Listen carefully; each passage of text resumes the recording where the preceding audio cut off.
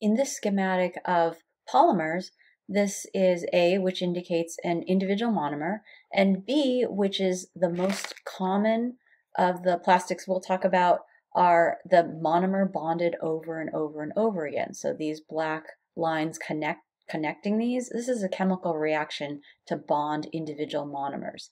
And C shows this is the most common of the plastics in your everyday lives is plastic number 1.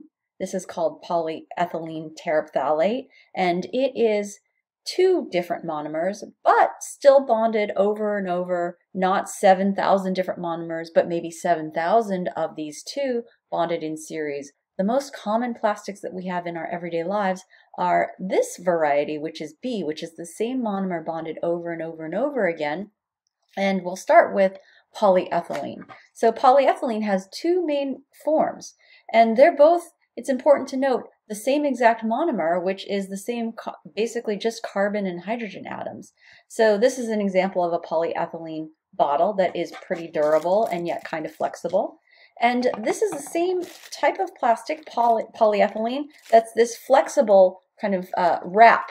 Okay, so also flexible like this. Even more flexible though, but not necessarily as durable. They both have properties that are desirable, which is why they're both so common. So the formation of a polymer starts with the monomer, and the reason we have variation of different plastics is because the monomers are different. So for polyethylene, the monomer is ethylene. So you might recognize eth as the prefix that represents 2 carbons. So that's mother eats peanut butter. E for ethylene is 2 carbons. So in this monomer, there are these 2 carbons, and there's a double bond between those 2 carbons, and then there's also 4 hydrogens. So this is, each carbon has 4 bonds coming out of it. This carbon on the left, 4 bonds, and this carbon on the right, 4 bonds. And that's the maximum number of bonds to have the octet rule fulfilled for the carbons and also the duet rule for those hydrogens. So this is the monomer, and this N represents how many monomers will go into the addition polymerization reaction. So N is a whole number value that's going to be called a coefficient.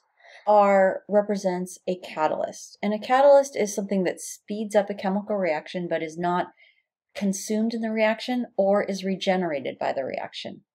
It has to be shown over the arrow or as a reactant and also a product, and then can be canceled out, because this is a substance that is not part of the atoms or either of the substances that are in the reactants or the products. So it is here shown as a dot, which is called a free radical. We've seen a free radical before. That was in the ozone decomposition reactions, that was the free radical chlorine. What this free radical does in the addition polymerization reaction is it attaches to one side of the monomer, and it causes this double bond to break. It initiates the double bond to break, and then basically forms 2 sticky sides.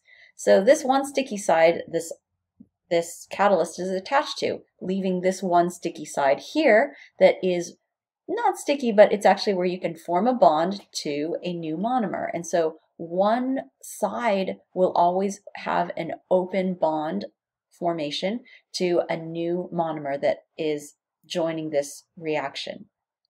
And so it depends on what the reaction is, which polymer that's being formed, and under what conditions.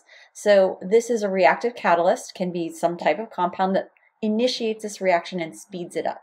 Once the double bond breaks, it allows for bonding of a monomer on either side. Since there's only other monomers present in the reaction, a new monomer can bond, let's say on this side, and now you'd have a polymer of 2. So this continues on in a chain reaction, building the chain 1 monomer at a time.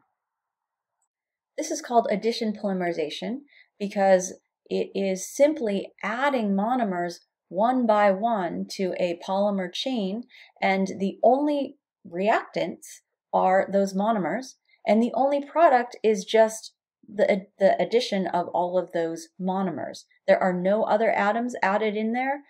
There was that reactive catalyst, but the reactive catalyst, which initiates the reaction and is initially bonded to a monomer, then pops off at the end and can be regenerated or reused.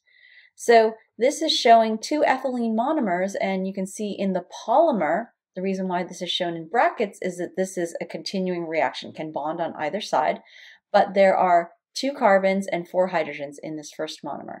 So this would be the first monomer, and the second monomer added has 2 carbons and 4 hydrogens. What's different though is that these are all now single bonds between the carbons.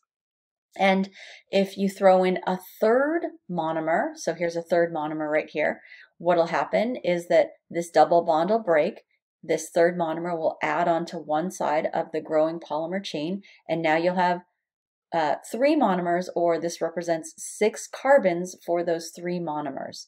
So there should be no other products, there should be no additional atoms or no atoms eliminated, and this obeys the law of conservation of mass like standard chemical reactions.